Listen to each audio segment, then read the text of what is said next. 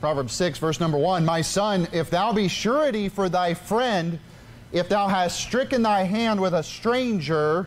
Look what he's saying here. He's starting out by talking about being surety. Surety is another way of saying to guarantee, or to mortgage, or to promise. This word is used in finances even still today. We may not use it in our common language, but it makes sense when you think about it like that. You're saying it's kind of like being a co-signer, like swearing for somebody else's debt, or swearing something for a debt. And he's warning here about swearing for a friend. And you know, honestly, as a Christian, you need to be careful being a co-signer for somebody else's debt.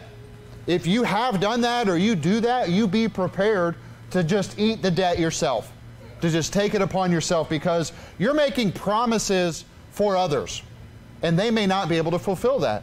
And look, you know, there are times in life where you may need a hand up, and somebody may give you a help and help you move along in life, and that's good and well, and we ought to do that. We ought to try to help people. There's nothing wrong with that. But it is, if somebody, if somebody came to me tomorrow and they said, well, look, I need a car, and my credit score is terrible, and will you go co-sign with me? Now, I would give help, but it might not be the help they wanted. Personally, I would say, well, let's look at your finances, right? Let's look at your budget. Let's look at your credit score. Let's look at the type of a car you want to get, right? Maybe you ought to go to the buy here, pay here and get you a $2,000 clunker and then go trade that in a few months, instead of trying to go out and get a $20,000 vehicle if you can't even get a $1,000 loan from Best Buy in your own name, right? Think about it. I mean, this should be common sense. And people that are well-intending, that are trying to be good to help other people, often don't use wisdom because they're acting by emotion. Notice he talks about a friend here, but he also mentions a stranger. It could be an and/or situation here. Let's read it again. My son, if thou be surety for thy friend, if thou hast stricken thy hand with a stranger. So imagine, you say, hey, come with me down to Bubba's car lot. Well, I don't know Bubba. Yeah, but it's okay. I need you to sign on the dotted line for me, right? If you've done that, the Bible gives us instruction here. We need to get out of that situation or fix this situation. Better yet, he's giving us words of wisdom to a young man that he doesn't end up in this situation. We're going to look at this word sure in a couple places in Proverbs. Go to Proverbs chapter 11, just a few pages ahead. Proverbs chapter 11, look at verse 15. So remember, surety means like guarantee, I think is a good definition for that, or swearing a promise of debt. Verse 15, it says, he that is surety for a stranger shall smart for it, and he that hateth suretship is sure. What's he saying here? A couple things. If you hate for swearing for debt, then you're a faithful person. Think about what he's saying. If you hate suretyship, if you hate guaranteeing somebody else's debt, you're probably a faithful person already. It's the person that's carefree and careless, especially with other people's stuff, that they are not sure. They are not faithful. They are not true to their word. And that's kind of the warning here. This phrase that he says, for a stranger shall smart for it, this is the only place in the Bible the word smart is used. Smart has multiple definitions, especially today, as everything is a smart. This is a smart coffee mug now. It has a timer on it. It tells my cell phone when I need more coffee. My refrigerator's smart, my car's smart, and the missiles are smart, But smart has multiple definitions. I want to read one of them to you. This is entry 2 of 4 for the word smart. To cause, or to be the cause, or seat of a sharp stinging pain also. To feel or to have such pain, right? So if you're swearing, or if you're a guarantee for a stranger, it's going to hurt. It's going to sting. There's going to be some pain. It goes on in this definition. It says, to feel or endure distress, remorse, or embarrassment, smarting for wounded vanity. How much the more? Well, they didn't accept my credit score. But don't worry, I know brother so-and-so. He'll sign for me. He'll swear for me. He'll be sure for my debt. I'll go get him, Mr. Bubba Carman. Right? And then because of their wounded vanity, they go and get you. They drag you down there. You put your name on the dotted line. Now you own that vehicle even though you're not paying for it. right? And it is going to hurt you. He says, to feel or endure distress or remorse. One last definition they use is, to pay a heavy or stinging penalty would have to smart for his foolishness. So what is the Bible saying here? If you go out and you forswear yourself on somebody else's behalf, it will cost you, it will hurt, you're going to have to pay for it. Is there anybody in here that can guarantee that tomorrow that I will do X, Y, and Z? Think about what I'm saying. You can't guarantee what I'm going to do. I can't guarantee what you're going to do. If I acted on emotion and you said, boy, I promise, I'm excited, tomorrow I'm going to do this, right? You're forswearing yourself, and I believe it. I buy into the excitement, and I say, okay. And then guess what? You fall through. I've hurt myself. So he's warning us about forswearing ourselves. And children, listen, you should be careful about borrowing money or lending money or destroying your reputation financially so that you have to have other people to borrow money from because you can't borrow it from the bank. Look, the banks will give any deadbeat money. They will give just about anybody deadbeat, at 26% interest, they'll give anybody some money. So be careful and to never have to bring a friend into something that's not really God's purpose. You ought to have some wisdom and maybe live below not your means, but your desires. Yeah. And today, too many people, they want the biggest, the baddest, the hottest, the fastest, the coolest. Forget about all that. Just get what you need and be happy with what you have. Right. Too many times people are shooting for the stars and, well, I can't get a $20,000 vehicle. What do I do? Well, I passed one today, $800, man. Go get that thing. It's ugly. It sounds funny. It probably smells on the inside, but it'll get you back and forth to work. So, there's always another option. Move to Proverbs chapter 17. Proverbs chapter 17. Look at verse number 18. A man void of understanding striketh hands. Now he uses this because remember in Proverbs 6 where he says, if thou hast stricken thy hand with a stranger. Imagine, come here, Brother Alex. Do you promise we make a deal? Yeah, all right, we got a handshake. We got a deal, right? That's what he's talking about, making a deal, making a handshake, making a promise, right? You're striking hands. You're saying, okay, it's a deal. It's going to happen. So in Proverbs 17:18 he says, a man void of understanding striketh hands and becometh surety in the presence of his friend. Go to chapter 20. So a lot of times it is emotional. It's like, well, I don't want my friend to think I can't do this or afford this. Hey, humble yourself. Be proud that you're poor. If that's your situation, say, you know what? No, it is what it is, and I'll take what I got. By the grace of God, I am what I am. Look at Proverbs 20, verse number 16. Here's a warning. It says, take his garment that is surety for a stranger, and take a pledge of him for a strange woman. Right? Oh man, I got my new girlfriend and we're trying to get in and I need this or that. You're going to give me a pledge because you're probably not going to fall through, right? Oh, I tell you what, just give me that gold coin that you're sitting on that you won't cash. I'll hold that, and when you pay off your debt, I'll give it back to you. Right? He's saying take their garment, take a pledge when somebody is not trustworthy. If you do, take a guarantee from them. Go to Proverbs 22. Proverbs 22. How should we handle our business? Look at verse 26. Be not one of them that strike hands, or of them that are sureties for debts. Do not forswear yourself for debts that you don't need, that you can't handle. If you know you can't pay it, don't take it. If you say, well, they're going to give me 3 months free, I don't know how we're going to pay it after that, you might want to reconsider what you're doing. But seriously, people do it all the time. They're not looking in the future. They're not being faithful in their finances. And because of the incentive, because of the deal, because of the down payment, they don't look at what it costs them in the future. There is a difference between the price and the cost. You understand what I'm saying? If you go down right now and you say, I'm going to get me that brand new Toyota truck, it's $20,000. That's the price. I think I can afford that over the next 5 years. Well, what's the actual cost? Well, over the next 5 years, you might pay $30,000 for that same truck.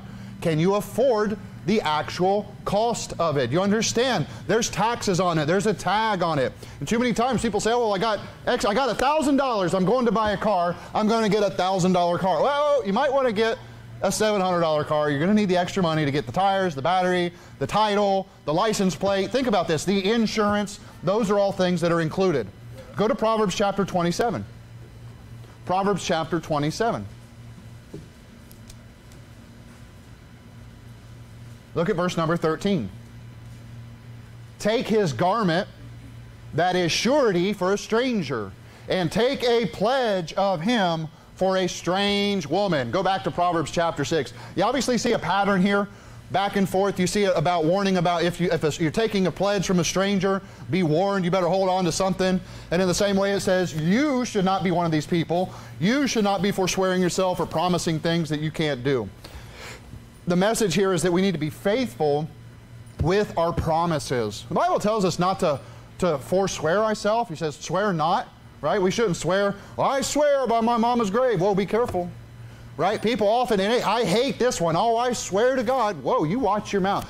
I have found a lot of people that say that statement tend to exaggerate, tend to just be lying and bragging, and they think, well, what can I say that'll make them realize that I'm serious? Even though they're lying, they're going to swear on God, right? That's wicked. That is a wicked thing to say. When somebody says that, I don't care what the context is, as a Christian, you should tell them to shut their mouth. You should say, don't swear by God. You can't swear by God. Who are you to swear by God? Think about it. In the Bible, the phrase, oh my God, I trust in thee. Let me not be ashamed, right? The Lord, we pray to the Lord by saying, oh my God.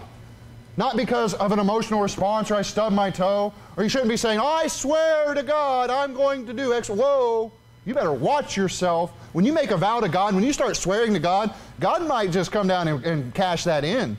You might find yourself hurting in a way you didn't expect because you're lying by the name of God.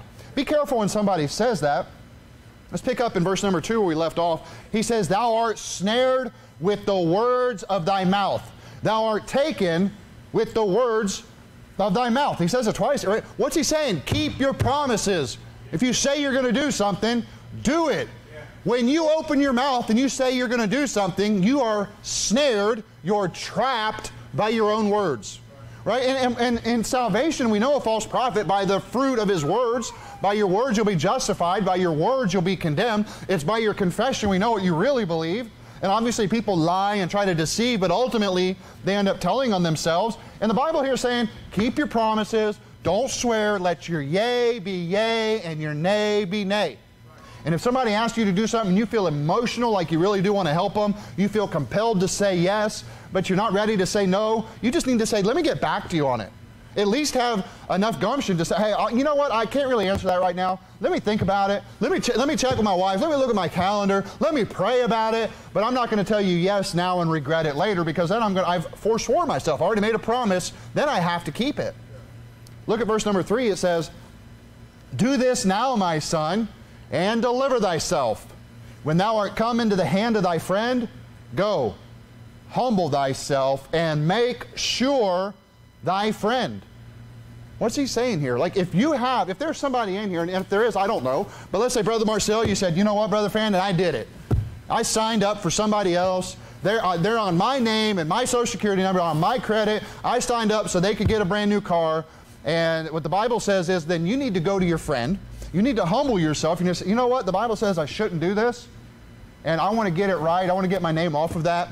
It's been 6 months. Is your credit better? You've made your payments. Let's see if we can refinance this thing and get my name off of it, because I don't need that on me. I've got my own life and my own uses for credit, and I'm trying to do my own thing. So I need to go ahead and separate. I'm sorry. I shouldn't have done this to begin with, but I'm glad I helped. You know what I mean? And if you're stuck, you're stuck. You've already promised. But you ought to try to get out of a situation if you put yourself in one. Look at verse number 4. Give not sleep to thine eyelids, nor slumber to thine eyelids, right? Sleep to thine eyes, nor slumber to thine eyelids. In other words, do it quickly. Don't play around. Don't waste time. Well, we'll give him another 6 months and see if he just keeps paying it. Hopefully that's okay. No, you got to go solve it now and get your name off of it. Verse 5, deliver thyself as a roe from the hand of the hunter, and as a bird from the hand of the fowler. He's saying deliver thyself as you're in the hand of the creditor, because he's got you. He's got your name and your number and your stuff. He's got you. Deliver yourself out of his hand because you don't have the goods. It wasn't for you. It was for a friend, right? You know, it's funny. This just happened at the Marching to Zion conference. The first night we get there, and we drove all night to get there, and we spent all day doing stuff and had a great time. I was up late working on a video. and then the air conditioner about 2 o'clock in the morning just started making this crazy noise. I could not sleep. I might have gotten 2 or 3 hours of sleep. So the second day I was wore out. And at the end of the second day, they're beginning to wrap things up, and I just look at my wife, I'm like, let's go, we're done. Like, I'm going to bed right now, we're done. And I go back and I take my suit and tie off and I get in bed and I got a pillow over my head, trying not to hear this air conditioner, and I'm trying to go to sleep, and I get a phone call. Hey, Brother Fannin, remember you said I could borrow that tripod?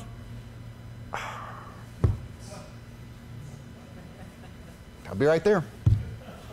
Right? I mean, I'm on like zero sleep. I am wore out. I probably look like a zombie, you know. I get back, put my suit back on, I get out there, I take all my gear, I go help this guy with his camera thing, and it was a blessing. It was a blessing to be there. It was a blessing to participate. I was a blessing to him. But you know, the true blessing is because I kept my word. I kept my word. You know what I mean? I don't care if I felt sick. I don't care if my head was hurting. I promised I would help at that time, and I didn't make it enough of a priority to remember at the time. So when it came to, you know what? I got to make this right. I got to do it. Right? Took longer than I wanted. I had to do more than I thought, but that's okay. I kept my word. God will bless that. That's what matters. And that's the type of people that we ought to be. People that can be trusted, people that can be dependable, faithful people, being accountable. You know, we can count on you to be faithful. That's the kind of Christian God wants us to be. You know, in Proverbs 15, we know we sing the song, but it says, he that sweareth to his own hurt and changeth not. Think about that. He that sweareth to his own hurt and changeth not. If you make a promise, and then when it comes time to pay, you're like, ooh, that's going to hurt. Oh no, that's going to leave me broke for the month. Well, yeah, you made your word. You promised. You said you were going to do it. You better make it right. You better find a way to make it right. Don't back out of your promises. Look at verse number 6. Go to the ant, thou sluggard. Consider her ways and be wise. Right? The ants are hard-working little creatures, aren't they? They are busy all the time. They don't get distracted. They don't have somebody telling them what they're building. They just do what they know they ought to do. And wisdom is to work hard at whatever job you have. And I don't care if it's a difficult job or you're just a peon, you're low in the totem pole. Don't wait for the promotion. Work hard now. Act like you own the place. Act like you run the place. Work like you're working for God, and He will reward you. He'll take it. If no one else sees you and no one else appreciates what you're doing, right? And some of you work, and you, Brother Marcel, you know, we've talked about this before, and he said, you know, I'm out working in a lawn, and I get it right up to the corner, and I don't have enough to get to it, and I'm like, well, no, you know, hold on. It's going to take 5 minutes. It's going to take 10 minutes. I'm going to do it right. I'm working for God. I want to please Him. I want to do it right. And we all have that same attitude. We all ought to have that same mentality that I'm going to finish the job, even if that means, well my numbers aren't, my stats don't look as good. It took me longer. You know, hey, you ought to do it right the first time, even if it hurts. You ought to be the best type of worker you can. Go to the ant, thou sluggard. Consider her ways and be wise. The ant, she is a hard worker. The Bible says, watch that, do what she does, and you will be a wise person. Work like you own the business. Work like winter is coming. Work like you may not have a job next month and you need to do the best you can right now. Work like they're going to cut and lay off half the people next month, and they're going to decide based on what they're watching today. Again, work like you're working for the Lord. Look at verse 7. Of these ants, he says, which having no guide, overseer, or ruler. He's saying, don't be idle when the boss ain't around. The ants don't have to have the queen standing over them saying, get back to work. How long have you been on break here? Hey, we need this taken care of. We got to keep digging. We got to keep building. Right? The ants don't, they just do what they're supposed to do. They do it well, even if it hurts. Ants will literally work themselves to death. And hey, as men, you need to work yourself with that mentality of, well, I'm going to work to provide life for my family, even if it wears me out. Even if it stresses me to the max. I had to skip lunch again. Wait, is Mama eating? Because if she is, that's successful. If Daddy's eating 1 meal a day, but Mama's eating 3, hey, praise the Lord, Mama's eating 3. Praise the Lord, those kids are being fed. Need to work. You know, in Colossians 3, he says, to servants, which are employees, the servants obey in all things your masters according to the flesh, not with eye service as men pleasers, but in singleness of heart, fearing God. Not just saying, yeah, okay, yeah. I mean, really doing it. Not just faking it with your eyes. He says, and whatsoever ye do, do it heartily as unto the Lord, not unto men. Whatsoever you do. If in your spare time you have a hobby of working with wood and you're just tinkering around, you better do the best job you can. You need to work with skill. You need to work to the best you can on everything you do in life. God has given you the ability. God has given you supernatural wisdom through the Holy Spirit, and you have access to it. And if you just shrug it all, it's no big deal. I'll cut this corner, nobody cares. I'm the only one that's going to see it. Right, or what's the old the joke on the job site? You can't see it from my house, I know that. Boy, that thing sure does look crooked. Yeah, you can't see it from my house, I don't care. Well, not my problem. Look, that's not Christian-like. That's not wisdom that God's trying to teach us here. Look at verse number 8. It says, provideth her meat in the summer and gathereth her food in the harvest. Right, an ant is working for a goal. An ant is working to provide for her own, to make sure there's food when the food is not available out on the ground. In 1 Timothy 5, he says, if any provide not for his own, especially they of his own house, he hath denied the faith and is worse than an infidel. There is nothing worse than a Christian that refuses to work and gets on welfare, or refuses to work at all and wants to borrow from other people, refuses to take care of their responsibilities, and they're always looking for some other person to try to take care of their business. Look, man up and take care of your own business. We need to be faithful at work. We need to be faithful in our finances, or what these verses are teaching. Look at the next verse, verse number 9. How long wilt thou sleep, O sluggard? When wilt thou arise out of thy sleep? Now, you know, this is kind of an interesting verse, because I want you to think about in the time that this was written, they didn't have a television, right? Today, most people, they just chill out. Oh, what are you doing? Oh, I'm just killing time. What are you doing? Right? Or just hanging out, wasting time. We're watching TV. We're relaxing. Right? So back then, these people, same types of people probably are saying, how long will you sleep, O sluggard? When will you arise out of thy sleep? People just laying around, not doing anything when there's work to be done. Right? And the same thing, if you just sit around, I mean, even when you get home, mom or dad, when you get home and there's things to do, and you say, well, we're just going to kick back and watch some TV. Whoa, what are you doing with your time? What are you investing your time into? Because you're investing it in what the world has created to convince you of the doctrine of the Pharisees, to get that leaven in your mind, to accept sin, to stop following God, to not be righteous. You're putting this leaven in your eyes that goes down into your heart instead of doing something productive. There's a million other things you can do. If you really have you have nothing to do and everything's taken care of, you got that much free time, why don't you develop a new skill? Why don't you build a new hobby? I mean, how many people would say, well, I work 8 hours a day and I'm in a dead-end job, but I'm just doing what I can, and I get home and I watch TV. Those same people, if they were wise, they would spend 2 or 3 hours a night studying to get another job, to develop a skill, to learn a craft or a trade. I mean, you know how many, all of you men probably know somebody like this. A man that just starts working on wood a little bit in their garage. They start fiddling with this and that, and next thing you know, they're building just beautiful pieces of artwork. Beautiful, functional things. They have all this skill they developed over time because they've studied it out, they've worked on it, they've collected their tools, they're developing their skill, and then if they want, they could go get a job doing that. You know, and instead of sitting, well, I'm done for the day. I clocked out, so now it's time for me to clock out mentally, to punch out spiritually and stop worrying about my growth. Look, we ought to make a plan for what we're going to learn spiritually and physically. Look what he says in verse 10. Yet a little sleep, a little slumber, a little folding of the hands to sleep, so shall thy poverty come as one that travelleth, and thy want as an armed man. Thy want, thy desire is going to sneak up on you and you weren't ready. He says, your poverty will come as a man that travelleth, one that travelleth. You know, we had a visitor a few weeks ago. He didn't call and tell us. He didn't announce himself. He just showed up.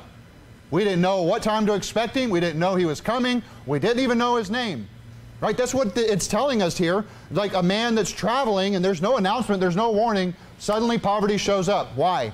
Because just a little sleep, a little slumber, a little folding to the hands to rest, instead of being diligent with your time, instead of investing in your growth. Go to Proverbs 24. This phrase is used in Proverbs 24. In Romans 13 it says, "And that, knowing the time, that now it is high time to awake out of sleep, for now is our salvation nearer than when we believed. The night is far spent, the day is at hand." In Romans he's saying, hey, wake up. It's not nighttime, it's daytime, but the night is coming. Right? That old hymn, "Work, for the night is coming." Are you working like that? Are you working toward being a better Christian? Are you working on your family? We need to get work for God. We got to get to work. There's stuff that God wants us to do, and we have to purpose to get it done. It's not going to happen by accident. The only way you're going to accomplish these things are to make goals. I guarantee you, if you took a survey of the top 10 self-made millionaires, they would not tell you it happened by accident. They would tell you they purposed, they worked, they strived, they made goals, they tried and tried and tried until they were successful. Look, and I'm not telling you all need to be millionaires. Feed me with food that's convenient for me. Lord, give me what you have for me. In the meantime, I need to search after that. I need to get better and better. Look here in Proverbs 24. Look at verse number 27. I love this verse, Proverbs 24:27. "Prepare thy work without, and make it fit for thyself in the field, and afterwards build thine house." What's he saying? Prepare your work out, without, outside. Get your work lined up. Get your skills lined up. Figure out what you have to do in life to take care of business. He says, make it fit for thyself. Make sure it's something you can handle. Get yourself ready to be able to do these accomplishments. Look, you need to make a plan in life. I'm telling you, we have to have a plan in life. You have to have some sort of a goal, or you'll never obtain it. For years, I sat back and I listened to Pastor Anderson. I said, one day I'm going to go to Phoenix. One day I'm going to get involved. One day I'll get back on fire for God like I used to be. One day I'll take all this knowledge I've been studying and put it to use. I'll go out and help some people, and I'll be a strong soul winner again. In the meantime, I'm bouncing around from dead church to dead church with no soul winning, no passion, no zeal. And it wasn't until I set a date. Hey, you know what? I'm moving. I'm going. And shortly after I set that date, I ended up changing my focus and my goals to go to Fort Worth. But, you know, it's not where I ended up that matters. It's that I decided, hey, you know what? I have a deadline. To get there, I need to save. To get there, I need to prepare. I had to liquidate. I had to purge some stuff. I had to get rid of some friends. I had to get rid of some stupid mentalities or attitudes or problems. I had to get rid of my own stuff so I could do something for God. Right? And he's saying here, prepare thy work without. Make it fit for thyself in the field. We need to have a plan for life. We need to set goals. He says, afterwards, build thine house. So don't make the goal, first of all, well, I got to get a house, and then I'll figure out a job. No, get a job, then figure out a house, right? We as Christians need to set a goal for Bible reading. As Christians in the family, we need to set a goal for what we're going to accomplish, how many pages a day, how many minutes a day, how many hours, whatever it is you're trying to, you need to have an obtainable goal, and it has to be measurable so you can do a calculation and figure out how much work you have to put in. So there's no way I can put a full hour in, all I can do is half an hour. Okay, great. Where's that going to get you? Because don't think you can put 15 minutes in a day and read the Bible 5 or 6 times a year. It won't happen. It just won't happen. You'll be disappointed, you'll get discouraged, you'll be disheartened, you'll give up. Right? Set a goal that is fit for thyself, as it says in this verse. As Christians also, we need to use the wisdom of the world and let the Holy Spirit guide us. We need some financial goals. We need to have some savings in our life. We need to have where we're going, where we're coming from, where we're going to. We need to figure out how we're going to get the things we need for our family. And you're not going to do it without a goal. It's not just going to happen by accident. But really, as a family, we all need to have goals for the growth of our family. We need to have doctrinal goals. We need to have Bible reading goals. We need to have goals of, well, you know, we're failing at having family devotion time. We're going to get that on lockdown this year. We're going to start by 1 day a week. We're going to double down and make it 2 days a week. We're going to get it every night of the week. Figure out what your goals are, where you're trying to get, and what you have to do. Because as a family, it's the husband's responsibility to teach the wife And sometimes you can do it just through conversation, but it's better just to have a plan and say, you know what, I want to make sure you understand this chapter. I'm going to work with my wife through the book of Matthew, through the book of Romans, through the book of John, so that she can open it up and say, I know what that means. Think about it. Like, as a man, this is what you ought to be doing, is preparing yourself to teach your wife. And if you're doing that every week, then you're better off, because then you can teach others. You know, in Luke 14, Jesus said, for which of you, intending to build a tower, sitteth not down first and counteth the cost, whether he hath sufficient to finish it?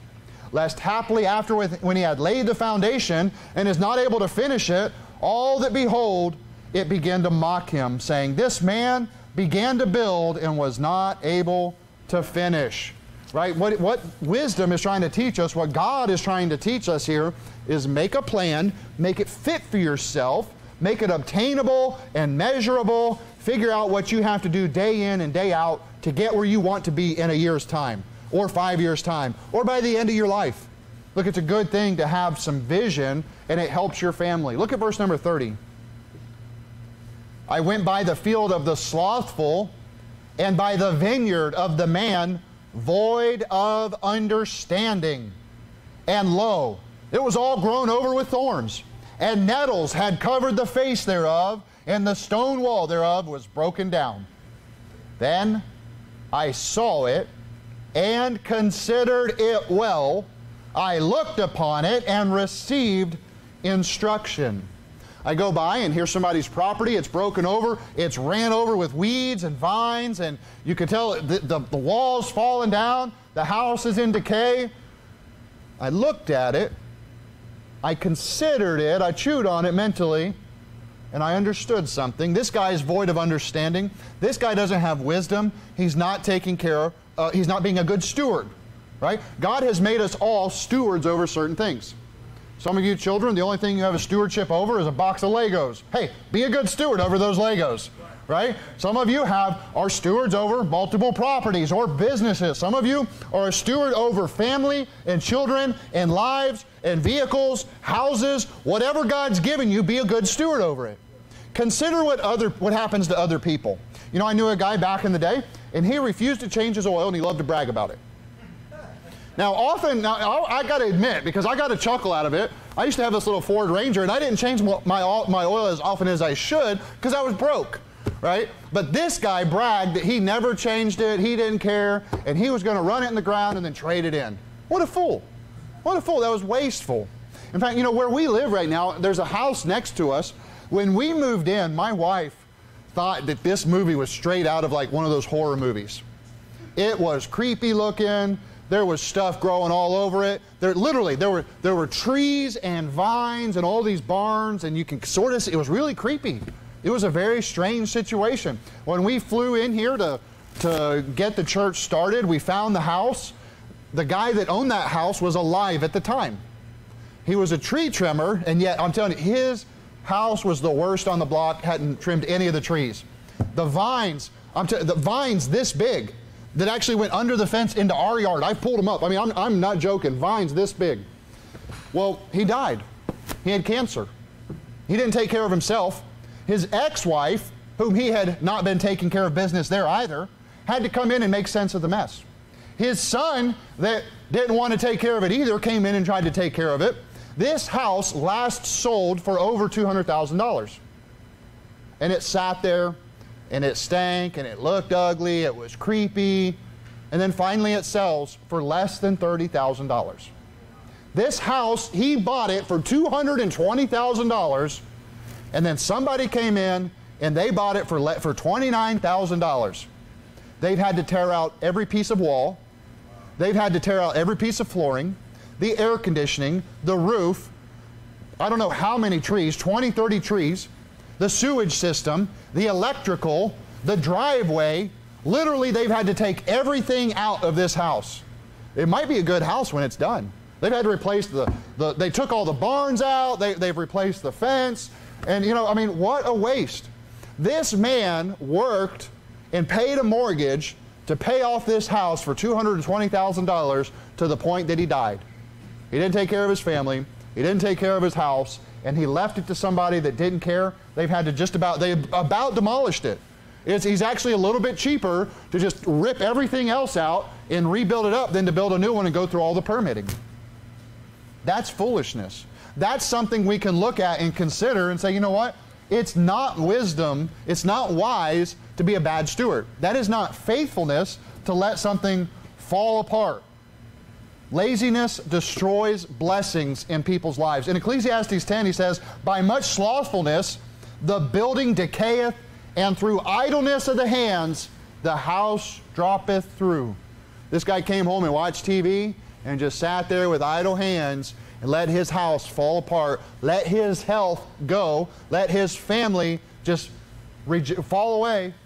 What a sad life. I mean, I never met the man, but I see the aftermath. I've met his ex-wife, and I've seen everything that's happened in this process. There's a lesson to be learned there. Be diligent in what you have. Be a good steward in the little things that you have, and then God will give you more. You say, well, I don't have a whole lot. Well, be good with what little you got so it's not taken from you. Do the best you can with what you have, and God will bless you with more. Look at verse 33 in this chapter, Proverbs 24:33. Yet a little sleep, a little slumber, a little folding of the hands to sleep, so shall thy poverty come as one that travelleth, and thy want as an armed man.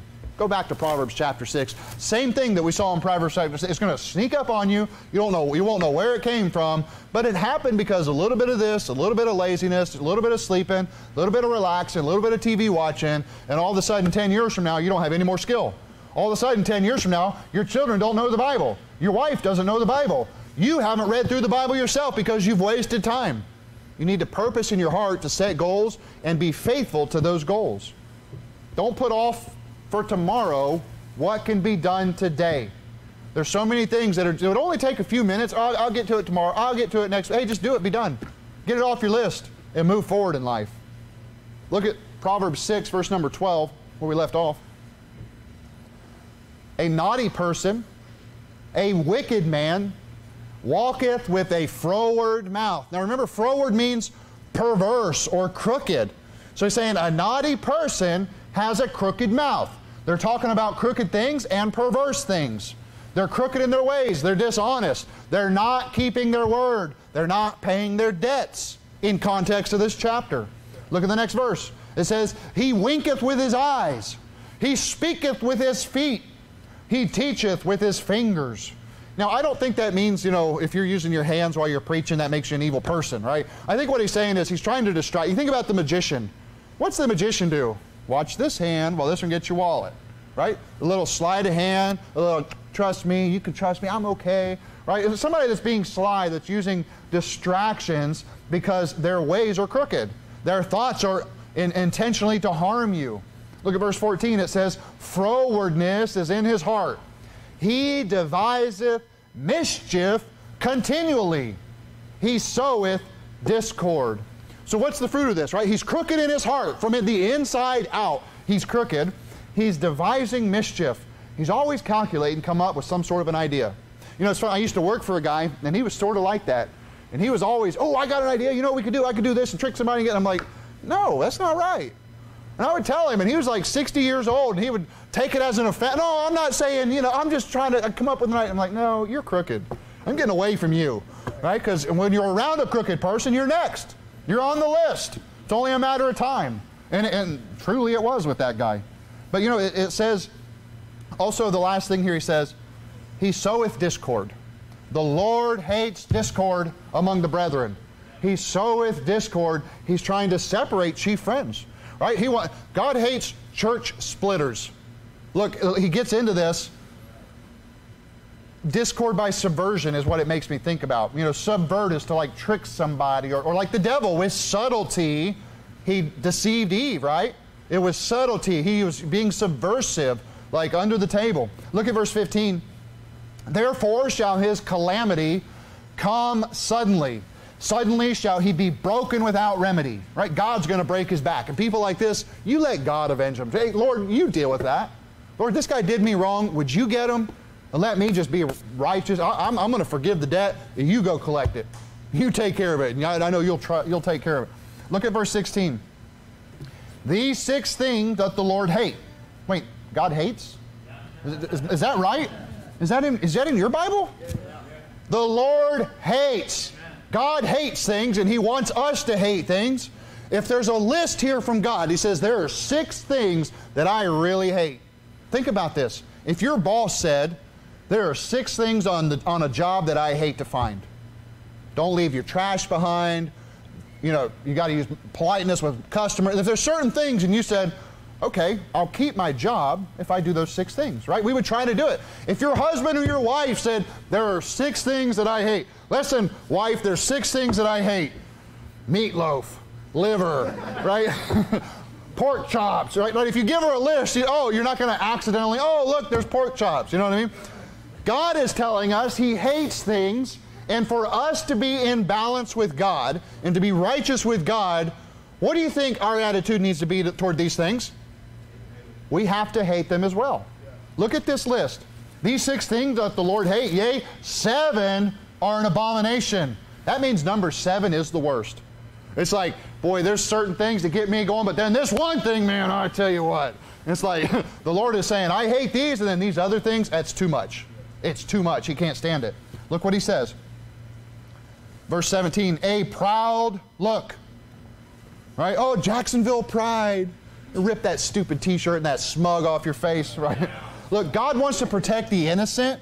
God loves the innocent. God loves things that are pure. He hates people that try to harm others. This is why God hates things, because He loves purity. He loves the innocent. He loves the children, and He hates those that would try to harm them.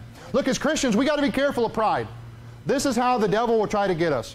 We're reading through Proverbs. We're asking for wisdom. You need to make your daily prayer, Lord, give me wisdom. But right here, the warning that God hates pride, we need to make sure we're asking for humility as well. Lord, help me to be humble. Lord, I know I'm the most humble guy in the church. And if everybody could just catch up to me, fail, right? Lord, help me to remain humble. Wait a minute. I'm not humble. Lord, help me to be humble. Help me to get humble. Lord, help me to have a right attitude about who I am and not be puffed up. Lord, help me to help others, right? Ask the Lord every day for wisdom and humility. A proud look, He says, a lying tongue. That's your movie actors. That's that person that's always exaggerating, that can never shut their mouth. A lying tongue. And hands that shed innocent blood. That's your abortion doctors. God hates abortion. God hates birth control. God hates that system that justifies it. The insurance companies. I know a young man that's a programmer, and he's a new IFB guy, and he telling me about his situation. I've talked to him on the phone several times, and you guys may know him, but I won't talk about him. I don't have his permission, but he called me up one night and he said, look, I just found out that my company is using this medical billing software that I've developed to support abortion. They're funding this abortion, like it's being used in a whole other way that I had no idea. I mean, I'm just making it for this, but everybody, now their primary vendor is abortion clinics. I don't know what to do. I don't feel right. I said, well, you're not committing abortion, but if you don't feel right about it, then you need to get out of there. Just take a walk. If you're that skilled to build that kind of program, well, I know if I leave, they're going to have problems. Well, that's their problem. They should, and you tell them, and he did. He went and told him. He said, well, you know what? I am not going to work for abortion. That's wicked. I'm not building a system. I'm not going to support a system. I'm not going to help the hands that are hurting the innocent. I believe God's rewarding for that. I believe God will reward him greatly in heaven. Look at verse 18. A heart that deviseth wicked imaginations. A heart that deviseth wicked imaginations. Can you say Comic-Con, sci-fi, movies, fantasy, covetousness, adultery in your heart, just fascinated with violence? Oh man, this war movie, it was so good. You could see their limbs ripping apart. That's not right. That doesn't make God happy. That's not good. Desensitizing people to hurting others and making them think it's acceptable. Most people, when they see an actual wreck or an actual fight or even an actual gunshot, they're amazed. Well, I thought there would be this big explosion, and I thought, the sound effects, it was just pop. Yeah. Welcome to real life. Right? Look, television is full of liars. It's deceiving people. And video games are just wicked as hell. A heart that deviseth wicked imaginations. The violent video games that are corrupting the minds of our youth, and then they put them on some psychotropic drug, and next thing you know, they're shooting people like they did here in Jacksonville. Well, we don't know what caused it. I do. Video games, drugs, the devil entered into his heart. When you open yourself up to all that foolishness, it's only a matter of time before you do something stupid, say something stupid.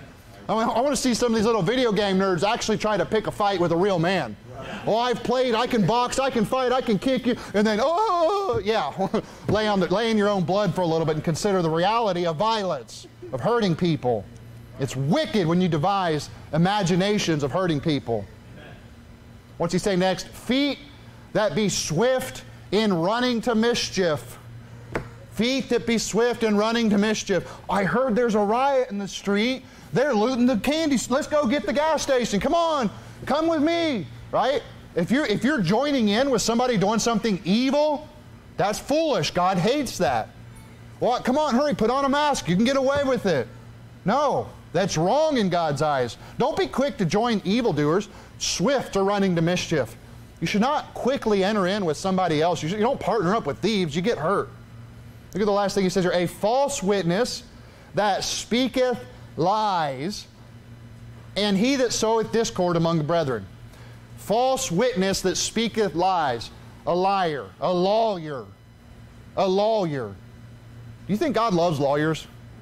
Now look, I know there are lawyers that just push paper. Don't get me wrong. I'm not putting everybody in one category, but the majority of lawyers, they are professional liars.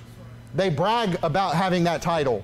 If you're a salesperson and you brag about calling yourself a professional liar, or if you're a movie actor and you call yourself a professional liar, God hates you. God hates that attitude. If you're promising something and doing something wrong, or you know somebody's guilty and you won't let them be condemned, you're lying about it or finding some way to twist the law or to change the truth, God's wrath is upon you. And they think they can get away with it, and they wonder why they're not happy at home and why the money never does it. It'll catch up with them. Their soul is vexed, and some of them, I mean, they've crossed the line. But you know, also gossipers. A false witness that speaketh lies. Look, this is something every one of us have to be careful of. We have to be real careful. Did you hear that brother so-and-so? Really? I wouldn't have thought he would. Hey, did you hear that? Whoa. What if that's a lie, and now you've become a false witness by repeating something you can't verify? Look, we all have to be careful about what we say. This is very important. God warns us over and over and over. And so we're all probably going to be humbled at some point and say, you know what, I was wrong. I said something I didn't know to be true. I said something that was wrong. I exaggerated. I stretched the truth. Yeah, I lied. I'm sorry. Be a man and fess up to it, but get it right. Wouldn't it be terrible if you found out somebody was lying about you and it was not even intentional? They were just repeating what they heard? Wouldn't that be terrible if a friend or somebody in here, you heard that they were saying that you were in sin? Well, I heard he was a drunkard. Really? Where'd you hear that? Well, I don't know. I can't say. Well, then we got a problem. Whoa, we got a problem. You heard he was a drunkard. Hey, get over here. We need to talk about this. Right? Because what if, in fact, it was the opposite? What if they were saying how much they hate drinking and somebody overheard them? They're defending drinking. Did you know they're a drunkard? Right? You know that old telephone game? The next thing, did you know every weekend he's out at the bar? Look, this is how it happens. And we need to be careful of gossiping and lying in the church because we love each other. We are all a family here. God has jointly fit us together. He has set every member in here as it pleases Him. And when you attack another member, you're going against what God's doing. Here, there are people in here that are not where you're at. Right? Well, my spiritual growth, I'm up to here.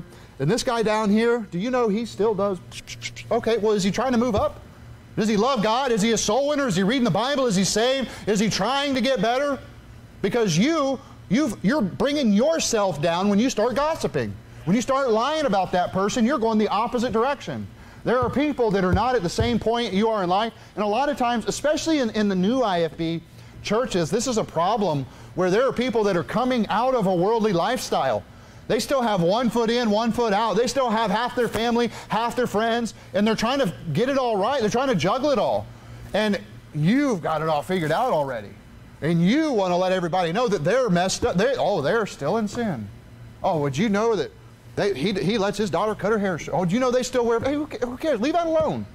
Leave it alone. Some of these things are best just left alone. And look, we're going to preach whatever God says. I'm going to preach against drunkenness. I'm going to preach against women wearing pants, women having short hair, men having long hair. But if a guy walks in here and he's got long hair, and he's saved and he's trying to serve the Lord, he wants to be a soul winner, I'm not going to make it my personal vendetta to get him every week. I want them to grow. We're going to preach through it. We're going to say it every year. We're going to come through it. And in the meantime, don't be judgmental of people if they're not where you're at. Don't become a gossiper, because then you're a false witness telling lies about somebody, and all you're really doing was repeating something you didn't verify. If somebody comes to you with something that's so outrageous, then deal with, hey, what, really? Hey, come on over here. We need to talk. Here, let's go to them right now and watch them shut up. Right? Go to the person that's in question, because if they're really a brother and you really want to help them, you help them not by spreading gossip, but by confronting the sin if it's sin. And if you find out it wasn't sin, you help them by stopping the false witness. Look, we as Christians got to get really good at this, at helping each other by not saying things we ought not. And it applies to everybody. It applies to me as well. I'm a human being. My tongue, it's the smallest member, and guess what? It can start fires just like yours. We all need to grow in this. Look at the last thing that he says here. This is the one that he considers an abomination, that he hates the most. And he that soweth discord among brethren. He that soweth discord among brethren. And again, that ties in with the gossip. If you're sowing discord among the brethren in the church, God doesn't just hate you. He thinks what you're doing is an abomination. He says, you're worthy of my wrath and my correction if you're trying to separate people in the church, causing discord, causing a rift. Well, I like doing it my way. I'll do it. Hey, you need to humble yourself. Pride's not the only problem there. But now you're at the end of the list, the one that God greatly hates. Look at verse 20. He shifts gears here. Right? We need to be faithful in church, I believe, is what some of those verses were applying to. Verse 20, my son, keep thy father's commandment, and forsake not the law of thy mother. So here again, this is mentioned earlier in Proverbs, where the father sets the law, so does the mother. When I leave the house, mom is in charge. And if the kids don't obey mom, mom corrects them, and when I get home, I'll correct them. Right? Dad he gives mom the responsibility. She is an authority, and children should obey mom. Children need to be afraid of being corrected by both mom and dad. This is out of balance when there's only one corrector.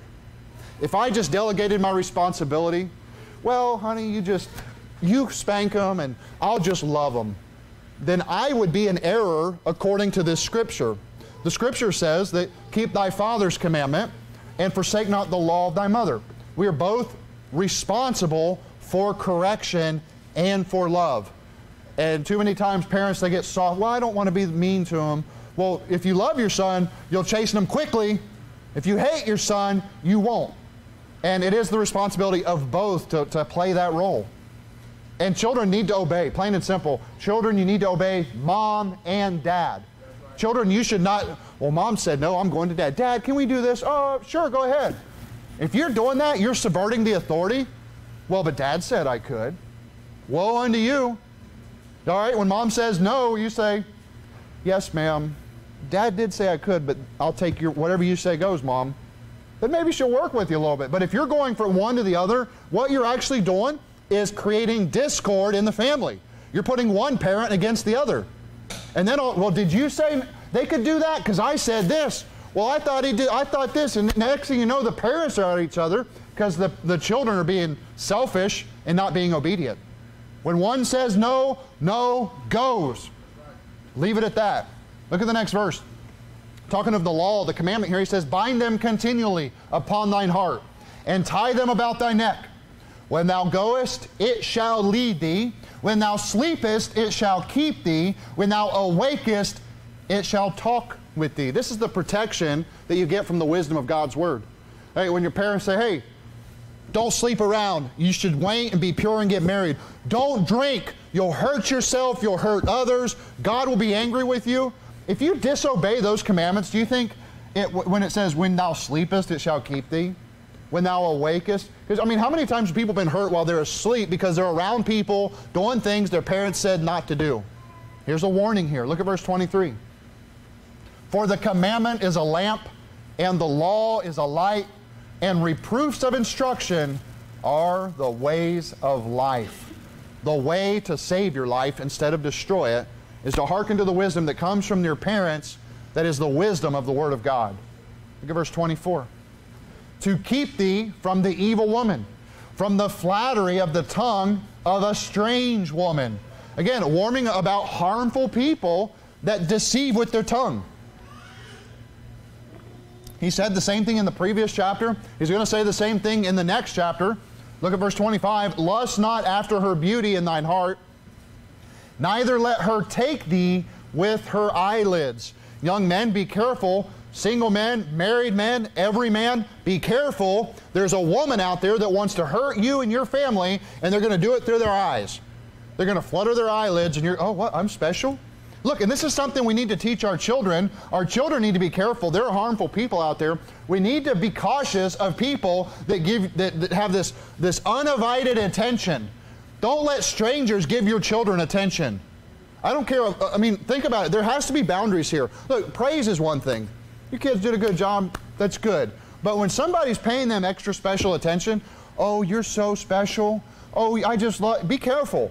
Look, that's how perverts sneak in. That's how perverts draw away your children. And your children should not always be looking for some special attention, because this is very dangerous. Kids, be cautious of people. And adults, watch out for the eyes. When people are always looking at things or trying to catch your eyes, this is the way that evil people work. Look at verse 27, or verse 26, he says, for by means of a whorish woman, a man is brought to a piece of bread, and the adulteress will hunt for the precious life. She'll destroy a whole family, and she doesn't care. She will break the bank, she will get you to forswear yourself, and she doesn't care. Verse 27, can a man take fire in his bosom, and his clothes not be burned? Can you play with fire and not get burnt? Can you play with fire and not get burned? Look, I mean, that's what he's saying here. When you're around a person like that, you're going to get hurt. You're going to hurt others. They're hunting for the precious life. They'll destroy your family. Can one go upon hot coals and his feet not be burned? And look, man, you can't look without getting it in your mind. All the more he's saying you don't touch without it destroying something. You got to guard your heart. There are filthy people out there that want to destroy the innocent. They want to break apart families and then brag about it afterwards. And they'll come out just fine. You know, look, the message here is that we need to be faithful to our family. We need to be faithful to our wife. We need to be faithful to our spouse. Look at verse 29. So he that goeth into his neighbor's wife, whoso toucheth her, shall not be innocent. He said, you know, under God's law, you're worthy of death. The adulterer was worthy of death under God's law. Men do not despise a thief if he steal to satisfy his soul when he is hungry. But if he be found, he shall restore sevenfold. He shall give all the substance of his house. Under God's law, you steal $100, you pay $700 back. But guess what? You don't have 7 lives to give. Under God's law, if you're caught being an adulterer, you're put to death. You're done. You're over. Look what he says in the next verse, 32. But whoso committeth adultery with a woman lacketh understanding, and he that doeth it destroyeth his own soul. It could cost you your life. It could cost you your family. Right? In another passage it says her steps they go down to hell. They lead down to hell. What does that mean? It's like there's a destruction of having an adulterous affair that can never go back. The harm does not go away. True healing never happens, I don't think. Look at verse 33. A wound and dishonor shall he get, and his reproach shall not be wiped away. David was dishonored by his actions with Uriah's wife. After the fact, she's still called Uriah's wife. In the New Testament, you get to the book of Matthew, chapter 1, and right there, guess what? And it lists who? Uriah's wife.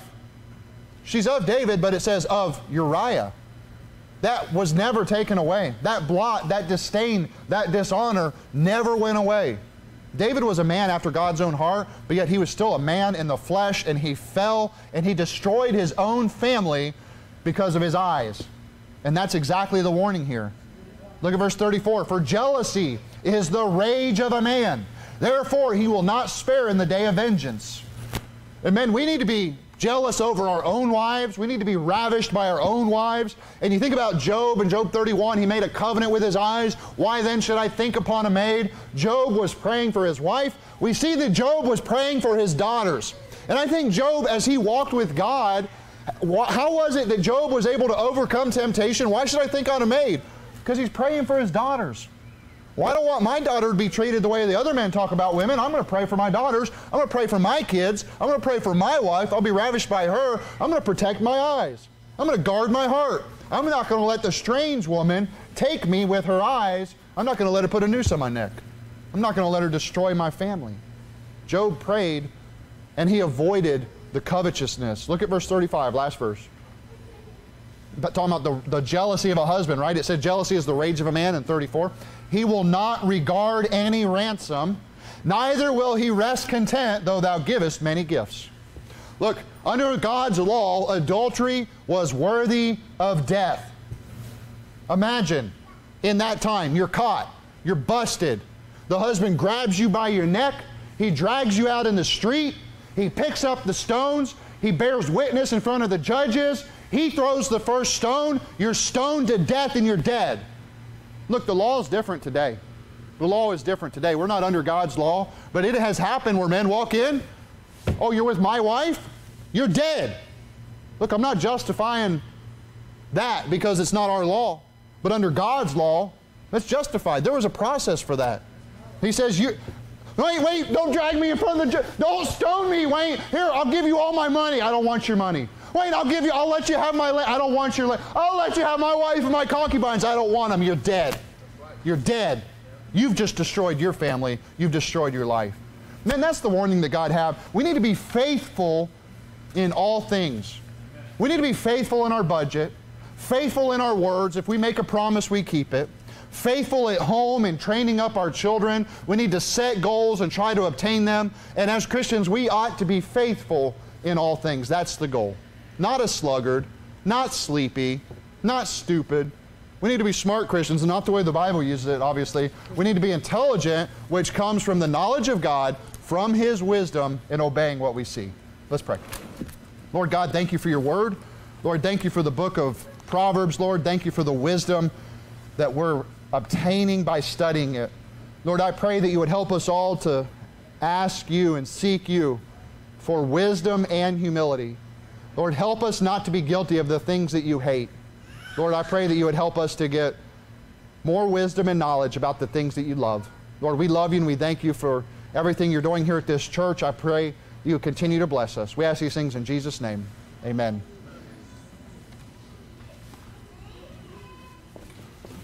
We close with